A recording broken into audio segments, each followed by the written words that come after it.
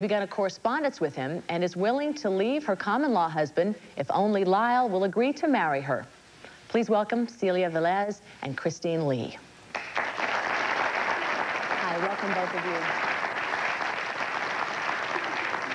you. You say you go to San Quentin every 2 weeks to see Richard Ramirez. When was the last time you saw him? I saw him on Sunday, and where he's at now, he's not allowed visitors like the way he used to be allowed because there's too many problems. When you go there, what do you talk about?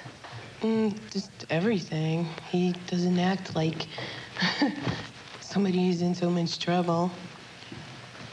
Well, I'd say that's an understatement to say so much trouble. You know, I look at you and I think, I remember I had just moved to Los Angeles in the mid-'80s when the Night Stalker terror was going on, and I boarded up my windows and... Well, I lived in New Jersey when it all happened, so there was absolutely nothing on the news about him at all, and even now, hardly anybody there knows who he is or what happens, and the only time I heard about it was when he told me, and all he said was he didn't do anything, and now only I've heard, you know, from the media and other people what happened. And now, he told you he did not commit the murders? Right. He swears up and down he didn't do anything. That's what he tells me. Well, he is obviously, as you know, a convicted killer. Right, but he has an appeal coming up, and he has another trial coming up. And one of the jurors who convicted him is now, she goes to visit him also twice a week, and she even sleeps in her car all night long, so she makes sure she gets a visit with him. And she says she doesn't think he did it, and she feels that she was pushed into it, into convicting him. Now, he tells you he's innocent, and you believe him. Okay, what's your attraction to this man who has this notoriety, who society and the jury, the judicial system says you are guilty, we've put him away. But you saw him and you felt sorry for him. Right. What was it? Was it a look in his eyes? Yeah, but I don't know, I just felt sorry for him being there. You know, there have been a lot of women that say they're in love with Richard Ramirez, your intended. Well, there's been a few, and then they make it sound like that, but they're all like, the ones that have come up there to see him have been, like I said, the juror, and she's like 20 years older than him, and like I said, she sleeps in her car all night to make sure she gets a visit, and she's the only one that does that, and I don't know what she's trying to do. Well, he's become so much of a celebrity. So I want to get back to what it is you saw about him. So you were attracted to him immediately. Celia's story is very much the same. You saw Lyle Menendez on court television, right? Yeah. What was your response? He was beautiful. He was a beautiful man. And I wondered what would a man like him go out and kill his parents for. So it was more that I was curious to find out. I wanted to write to him. I wanted to get to know him because it didn't look like he's very timid looking. I didn't understand why he would do that, so I wrote to him. And what'd you write to him and say? I wrote and I asked him why he would commit such a crime. Did it not scare you that he was capable of doing this? Did you think that he was sick, that he was ill? I mean... No, that's the reason I wrote to him, because he looked innocent. Just, no one could tell me different. Even though he admitted having done it? Oh, yes, I know he did it, but I'm sure he had reason to. And he has written back to me, and he has.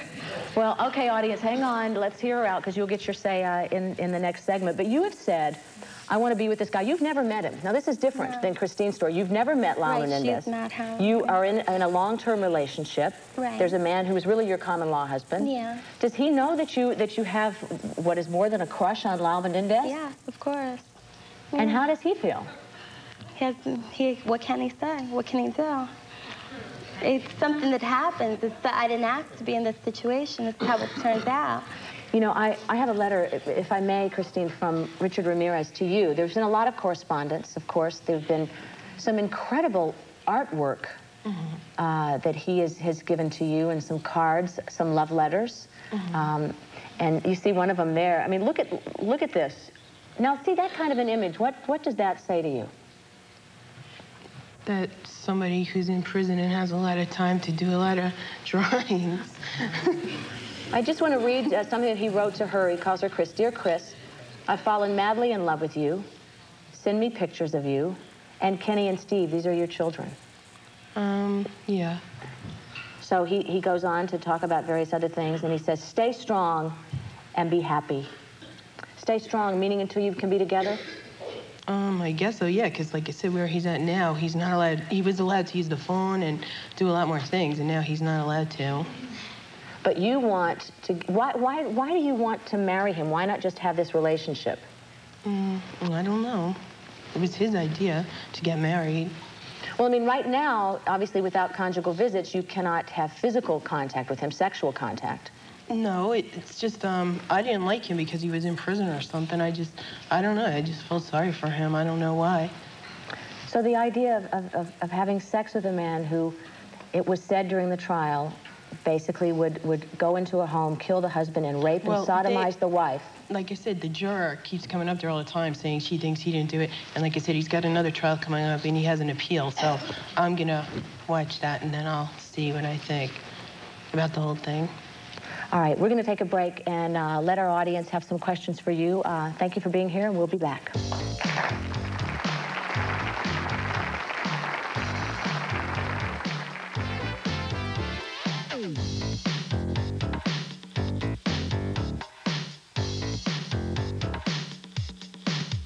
Where do you go for help? Last time you went to your doctor for a prescription. This time he told you to get the...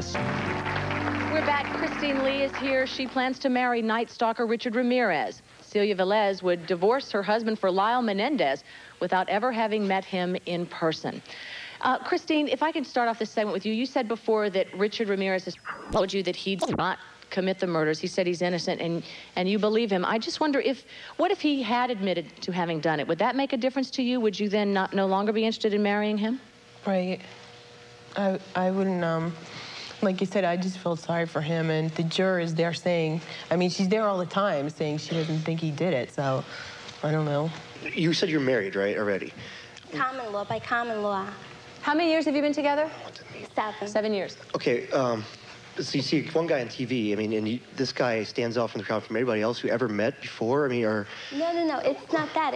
I was more interested in to see what he was like, what goes on in his mind. But how? I mean, you didn't know anything personally about him, you just heard on the court TV. No, that's why I wrote to him. I've written many letters and he's written back. It's back and forth. You know, he's written back, and what does he want to know about you? He said he wanted a picture. Yeah, I've sent pictures. His grandmother's sending pictures to me, so it's not, you know. How many other women do you think he does that with, that he corresponds with? I'm sure a lot, but he's asked for my phone number to call at night. And he knows you want to marry him? Yes. And has he responded to that? He wants me to go down to come down to stay in California, to back him up, to be with him. Yes, I'd like to ask Christine, why did you select Ramirez? I mean, are you on the rebound from somebody, a relationship or something? Yeah, that would be a pretty far rebound. I had just gotten divorced, and so... Okay, I understand now. Oh, now you get it. Now you get it. All right. You know, I should say Christine does have 2 young children. Now, has Richard Ramirez met them? Do you allow your children to have contact with him? No, they don't go up there. They don't go to San Quentin with you. And let's say that really the impossible happened, that he was released, that they say, you know, he didn't commit the murders, we're going to let Richard Ramirez out, you do get married. What do you think your life would be like? Well, I have to see the trial for myself to decide what I think then, because when they had the other trial, I wasn't here. Stand up, please, sir. Yeah, I have a question for Celia. I'd like to know if you had any problems with your parents. No, not at all. I don't plan on killing my parents anytime soon. I really don't. Not at all. Oh, not okay. at all. Thank you. But, you know, that's a common question. People are asking about your fathers, your relationship with your dads. Christine? I wasn't planning on killing anyone either. Everything was fine. All the people that, like I said, visit the men in prison more feel sorry for them. They don't feel like going out and killing someone. They more feel sorry for them. But everybody also feels sorry for the victims, too. It's not like, you know, not like anyone's saying they did a good job or anything. Everybody feels sorry for them as people, but the victims also. So. Ramirez has become very much a celebrity. There have been groupies, there have been women before you who have really thrown themselves at him. Just a juror. But how do you feel about that? I mean, he seems to kind of enjoy it all.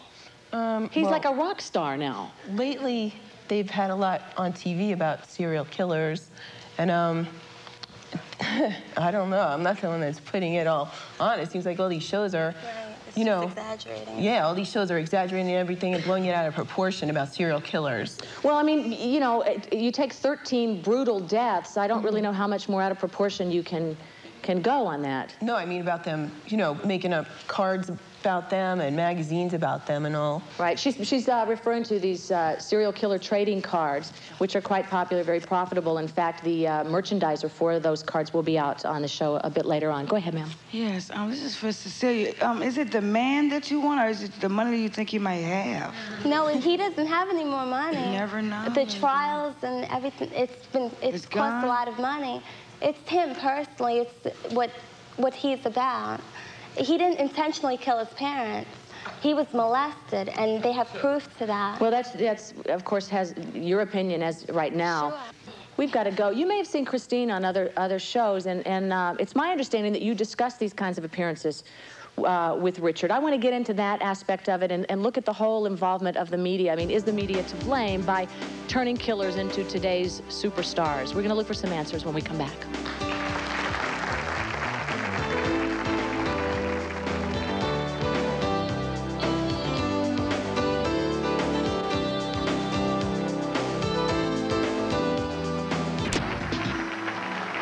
Before the break, I was asking Christine, who is engaged to Richard Ramirez, the Night Stalker, about her conversations with him concerning appearances in the media. Now, you guys have sort of negotiated for a lot of this publicity, have you not? Well, what happened was one day I went up to see him. This was 3 years ago, and somebody from the media was there, from USA Today, and they took a picture of me, and then they stuck it on, like, the front page or the second page of the newspaper. In fact, it was on the second page of that paper, and it was on the front page of all the papers in California. And the day after that, my phone was ringing off the hook from every single talk show, every single news show, every single tabloid show.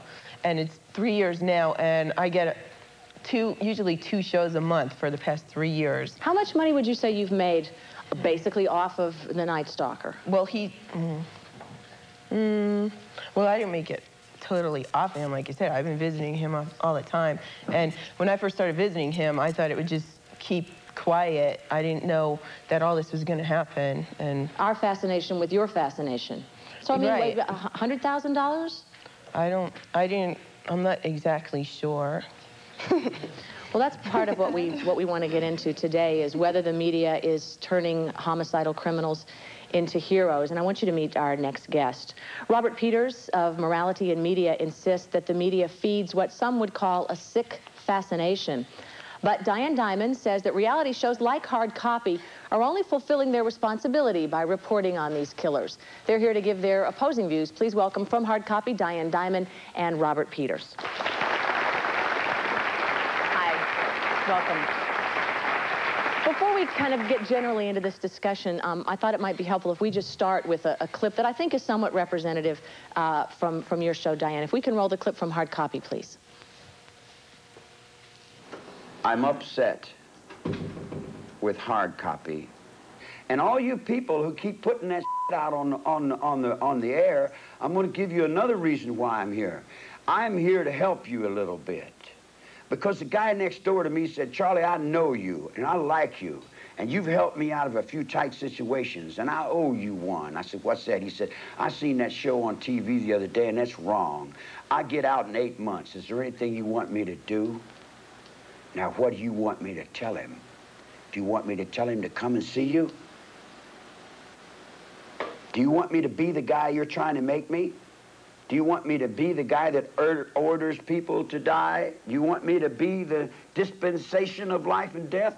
You convicted me for dispensating life and death, man.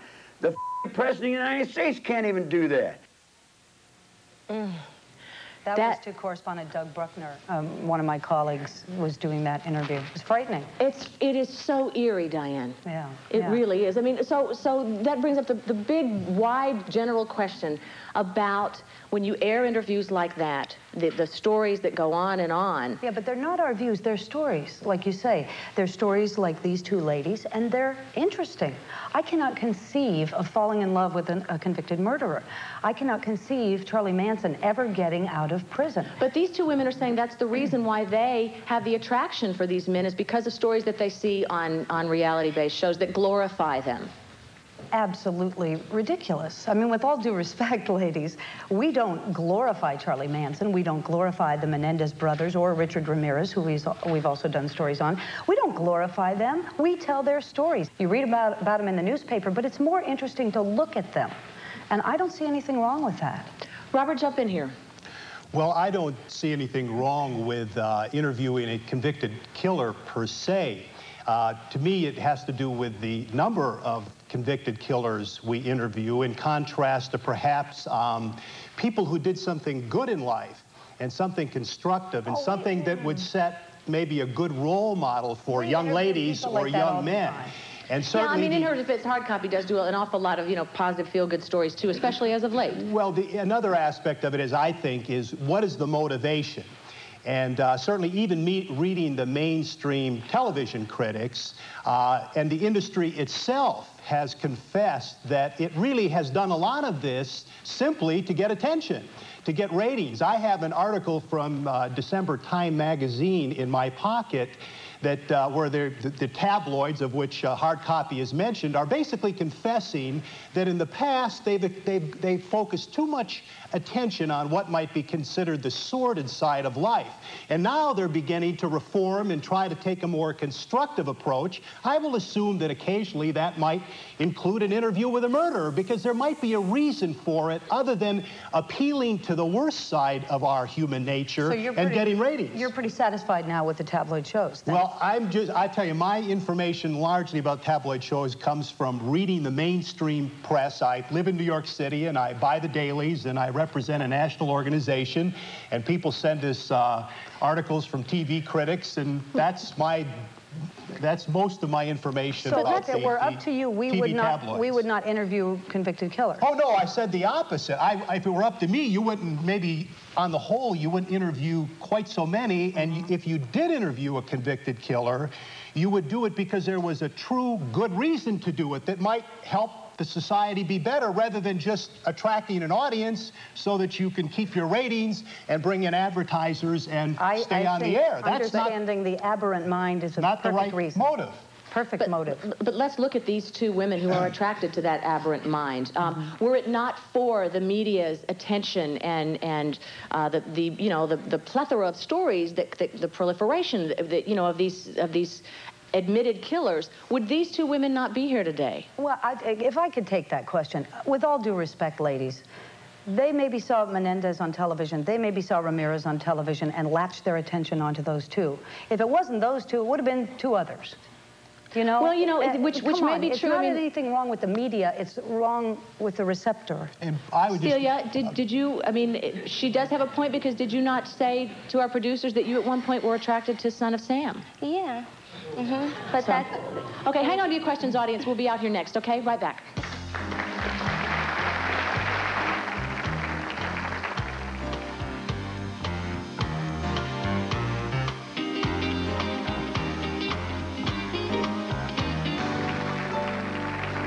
We're talking about making heroes out of killers. We have hard copies Diane Dimond here and Robert Peters of Morality in Media, joining Celia and Christine, both of whom are in love with admitted killers. I know you say you think he's innocent and that your heart went out to him, you felt sorry for him, but what would you say are the good qualities of Richard Ramirez? I don't know. Well, I mean, you love him, you plan to marry him. What's happened is that from him being on all these shows, especially the past few years, and then making cards of him and books of him, now he thinks like he's something like, like you said, like a rock star, and now like he acts different than he acted 4 years ago. So. You've seen a change. Are you ever scared around him? No, because there's always guards around all the time. What's he gonna do? Now, go ahead. Well, this is for both of you, but you both said that the initial motivation was you both felt sorry for him, and also you went so far as to Celia to say is that you even excused almost what he did. Do you guys know what you're in for when there's no guards around? And do you think you're going to be the one to actually change him? Like, I don't believe I'm going to change him, You don't want to change him? Like, you're accepting I believe he had reason for what he did. I do. That's okay. Sorry. Hi, this is for Celia. It's a two-part question. First of all, do you you said you've talked to the grandmother, and I just wondered if you talked to the grandmother and if you're close with the grandmother, and also, do you feel deep in your heart that Lyle really loves you and that he will marry you? No, I never said he loves me, no. Okay. But I do believe we can establish a relationship. That's for sure. And with his grandmother, no, I don't know her personally, but we have spoken. Oh, okay. So. Christine, what about, stand up, man, what about your other relationships? I mean, you do have these 2 kids to think about. I mean, you would think that you would look for someone who would be father material and to build a realistic family with. I'm not really looking for anyone now. I was married and I didn't like being married. I don't like it, like, I don't know. Is part of the attraction for you to having a lover in jail that you only have to see him when you want to see him? Yeah. Are you too afraid when they get out that you guys might be a victim of killing, or no? You guys not afraid of that? No, I don't believe so, no. No? You just believe that when they get out, that you guys are just the one and only and nothing's going to happen to you? Richard's not, his chances of getting out aren't that high, so. This is not a realistic dream that Christine is harboring. Go ahead, Robert. Well, my quick comment is that it seems today that the people who are becoming the heroes in our society are not the people who do something exceptional and good. It's the people who do things that are not good. But I don't think of Richard Ramirez as a hero. I don't think of Lyle Menendez or Eric Menendez as a hero. I think of them as murderers. They're on TV every 5 minutes, and so many people see them. I mean, it's a good story. They killed their parents. Richard Ramirez, the Night Stalker. These are good stories. It doesn't mean you have to fall in love with them or think they're a hero. What about the celebrity aspect of it? Does that play into your infatuation, that they are celebrities? I don't believe so. No, Christine? No, because when I first started seeing him, this all with like the tabloid shows wasn't going on or anything, and I thought it would just be quiet. And then, like I said, all of a sudden one day they got a picture of me, and then it was just like, it's been, for the past 3 years, it's like I said, my phone's been ringing off the hook from all these TV shows and everything. All right, who feeds the media's ravenous appetite for all the lurid details that we've been talking about? Some say the lawyers, the media advisors. We'll find out from Amy Fisher's attorney when we return, and we'll be right back.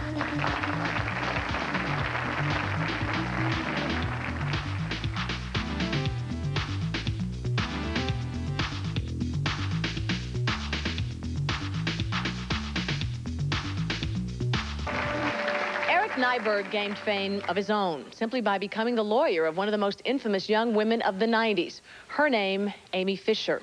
And he does continue to advise her, negotiate her movie and book deals, and attract media attention, all because his client shot Mary Jo Buttafuoco in the head. Here to tell us how all the hype really happened, please welcome attorney Eric Naiburg. Thanks for being here. My pleasure. Did this shock even you, how big it all became?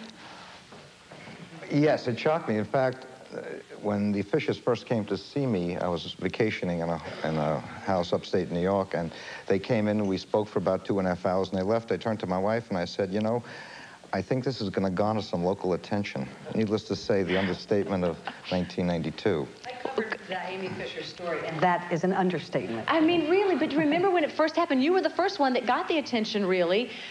You kind of harnessed the media in the very beginning. Well, it wasn't exactly like that. The case received local attention immediately. Like the police like to label a case, and they labeled it the Long Island Lolita near fatal attraction, and it captured the headlines. Usually a case will go away and then come back maybe at the time of trial. What happened in Amy's case is there developed a cadence, a certain degree of timing. The next week there was a story on current affair that kept it in the limelight. Then a judge set a bail of $2 million. It brought it back up again. And then one day I was in my backyard with my daughter, who's an assistant district attorney in Queens County, New York, and we were talking about the bail situation. I had how to get her out because I needed her out to prepare the case. And we came up with the idea that, look, she has only one asset, and that's the notoriety that she had received to that point. And I called a friend up from CBS. I'd been swimming in my pool in the backyard, and I said, look, come on over. I have a story for you. And I bring a camera crew. And he did. And I was in my bathing suit, and I said, just wait a minute. I went upstairs, I put a shirt and a tie and a jacket, my bathing trunks. I said, don't shoot me below the waist. And I said that anybody that could come up with the bail, I give the rights to the story. And it aired at 6:30 of the 6:30 news. And at 6:35, my service began to call me, and the remark was, what happened?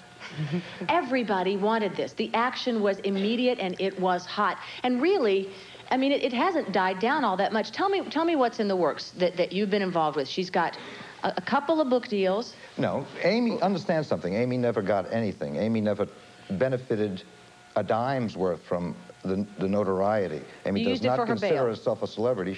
She considers the celebrity as somebody that does something good. All the money that was made by the media, made by the people that signed up, and made by the people that made the movies. Amy never took a dime, nor will she ever take a dime. What she is doing is she is writing now for magazines. She's a talented writer. She's painting. She's a talented painter. She's designing. She'll benefit from that because of who she is. It'll gain attention when she comes out with it, but she will rise or fall on her own ability and nothing else. She'll never take a dime for what has happened. What is currently in the works? As I said, she's writing, she's painting, she's designing. I mean, as far as on her story. Aren't there a couple of books? Nothing. Oh, in the works now. There were 2 books published. There was a 3-week wonder that came out right away by a People magazine writer. There was a book by an author named Sheila Weller. There were 3 movies. If I could just comment quickly on some of the, as somebody who comes from New York City, I don't know what the media did across the nation, but Mr. Naiburg and I are aware, and probably you also, that it was front page headlines in the daily newspapers, at least 3 out of the 4, with regularity.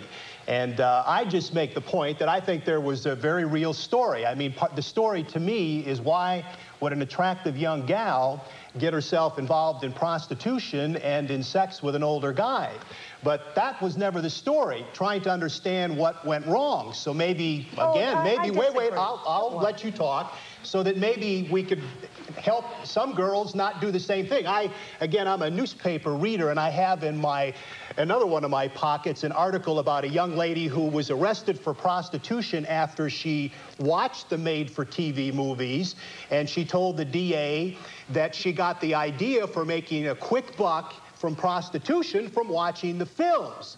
Now again, if maybe somehow the media had tried to show something positive from this, some lesson, maybe that young gal would have learned something better to do with herself instead of committing a crime because she watched it glorified and eroticized on television. What can they show other than what happens, the events as they unfold? Well, to me, you know, I live in New York City. I've lived in New York City since 1971, and so I at least know somewhat in terms of what's going on. And to me, I mean, every once in a while, there's a story about oftentimes a co-ed who is arrested for prostitution. And it really makes you think, why? I mean, I grew up in the 60s, 50s, and kids that I grew up with weren't getting into prostitution. What's happened?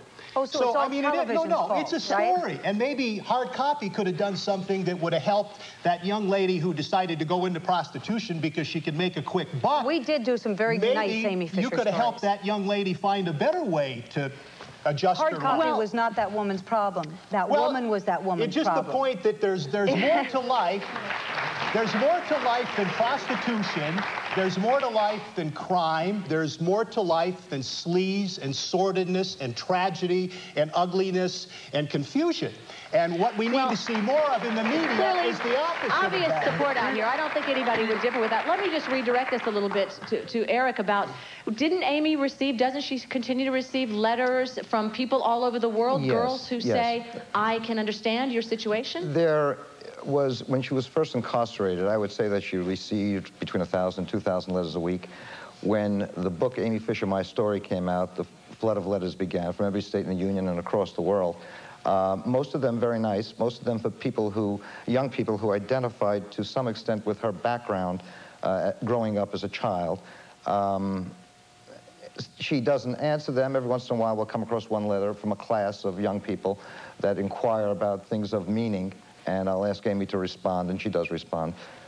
You know. we're going to continue with all of these people and further our discussion, because there's no doubt that the media has capitalized on America's criminals. We have, but now even kids' products have gotten into the act. Move Over Superman, It's a Bird, It's a Plane, it's true crime comics. We're going to find out more about that when we come back.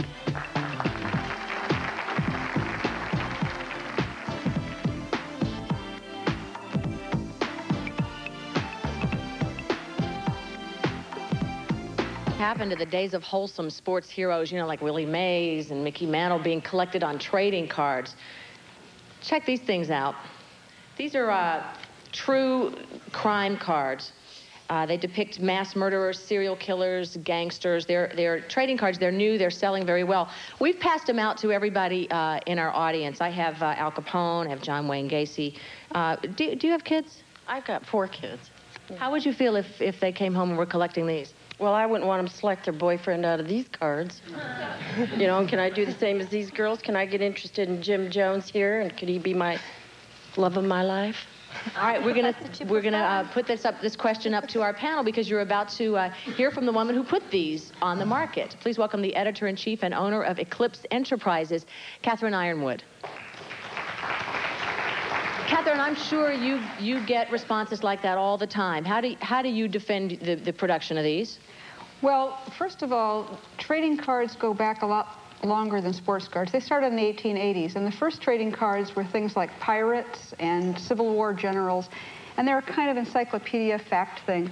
And sports cards became popular around the turn of the century. So you think that sports cards are what we're copying, but no, they're just the tail that wagged the dog. So that's point number one. Point number two is these aren't really marketed to kids per se, any more than television is for kids or newspapers are for kids. Kids can get a hold of whatever. Well, is there a warning? Is there a warning on here, or is there any control over where they're? No, there's no more warning on here than on hard copy. Hey, wait a minute. Diane, what do you think about these? You know what? When I heard about them, I was going to say, oh, how ridiculous. But I'm fascinated. I'm reading all about Richard Ramirez, as a matter of fact. Well, I'll tell you something. When we were waiting to go on, one of the producers was asking, how many people did Richard Ramirez kill? And he goes, I think I wrote down 37. It was just a filler number. You got to check that number. I had the card. I said, hey, you know, but they weren't listening to me. They had to go look it up. That's what these cards are for. 13, right. 13. But it tells how they did their crimes. Go ahead. I think these promote the violence, and I have a 13-year-old boy, and I'd get really upset if he got a hold of a pack of these. And what I wanted to ask Christine is, you said you make money off these shows? I didn't say that. Okay, well, you were asked if you made a certain figure. Anyways, what I want to know is, do you give Richard X amount of dollars for going on here and telling your so-called story? No. Okay, down here. Stand up, please, ma'am. Hi, Christine, don't you have children?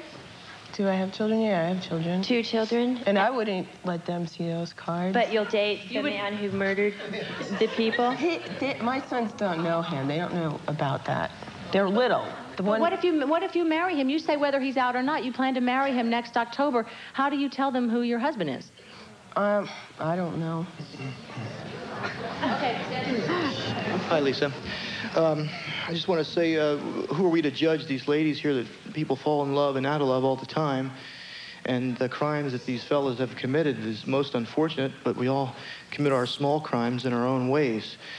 The real crime, I believe, is I think the media has a bigger responsibility in printing some of the stuff, which goes down to the almighty buck. I'm looking at these cards, and I flip them over, and what do I see? I see drugs, drugs, drugs, alcohol. This guy's a nut. Drugs, alcohol. That's the warning. That's the big crime. That's a warning. That's what these cards are really good for. When I edited these cards, I'd been working on cards about blues musicians before that, and I didn't know a darn thing about crime. And in working on these cards, I learned a lot. I learned a lot about fetal alcohol abuse syndrome, sex abuse in the home, violence, drugs. These serial killers, and that's only half the cards, because the rest are mafia gangsters. They really have severely disturbed childhoods, and I learned something, and I think if you read all these cards, you'd start to see these patterns. And to me, information is good. Any information is good. Absolutely. First Amendment, I believe it. These are fascinating. I hate to say it, but they are. Not that there has to be a moral to every story, but what is the moral to the story of your filling in the American public, and certainly kids will be attracted to cards, just as they're attracted to the, you know, the, what is it, the Camel guy for the Camel cigarettes, you know, and that's designed to appeal to adults, but, you know, kids relate to that. I mean, what is the, I mean, what do you intend to do? I mean, obviously, it's a lucrative thing, and in American society, that seems to justify just about anything. Well, look, but why? Another question would be, why is it do we want to make what ought to be tragedy in everything that's tragic in our society becomes in some ways a form of entertainment? Well, first of all, to make money these from cards, that doesn't seem healthy. Okay, if you ask me for a moral, the cards are organized usually in 3 to 4 paragraphs. First paragraph is what their childhood was like, and that is usually a tragedy. The second paragraph is what their crimes were, and the third paragraph is how law enforcement captured them, and that's very educational too. So to me, the moral is society does overcome criminals, because that's why these people are on these cards. And you know what, Leeza, I'll tell you, if you look at these and you look at Joe Camel, the cigarette guy, and you look at it all comes down to one thing. If you don't want your kids to watch hard copy or have these or smoke cigarettes, teach them right from the very beginning that smoking cigarettes is not good, that this is what happens to bad people. These are bad people. Yeah, I think, as you know, a lot of parents aren't involved with their kids, unfortunately, at that level. Hang on, we'll be right back. Stay with us. Do you have a past love who you want to keep around, but your current flame just doesn't seem to understand? Call us or fax in your story, and you might be a guest on our show. Stay with us. It's unfortunate that society made a big thing out of Joey B. and Amy Fisher. Joey B. admittedly committed statutory rape with Amy Fisher, and she was obsessed with him, and she shot his wife, an innocent and all that. You know, healthy people are not attracted to unhealthy people. That is real true, and it's real sad for you guys. I'm very grateful that I'm not you today, and I'm not perfect. I've got problems, but So you feel like that Celia and Christine are sick? They need some outside. They need some help. If that's their... What do you guys think? Well, where's that? If the phone stops ringing and the media doesn't knock on your door anymore, are you going to stay with old Richard boy? Well, I was seeing him before any of this started. I just got a comment, you know, it seems like these ladies kind of misdirect, you know, trying to go after these cats, because even when they get out of jail, man, who the heck want to hire them? I wouldn't let them wash my LTD.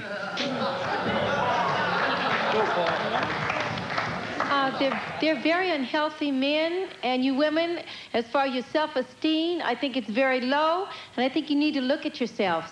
We have looked at ourselves. You don't know her, so you shouldn't. and the blonde lady over there that's wearing the man's boots don't know everything about us or what's going on that you don't see on the TV. You don't know everything that's going on. There's a lot more that you don't know. That's right. All right, we gotta go. We'll be right back. Shoot up your mouth. Be right back. Hang on. That's right.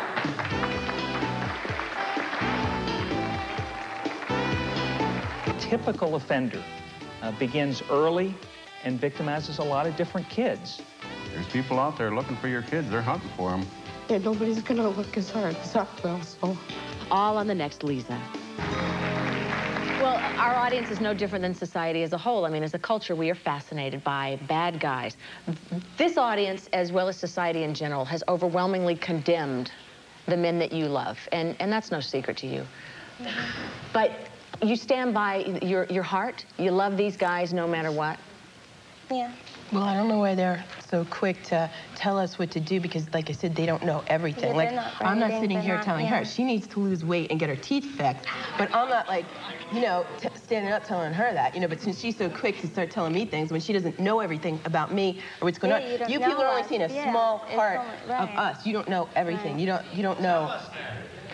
Tell us. That's another show. Unfortunately, we are out of time. Thanks, though, for coming on. We appreciate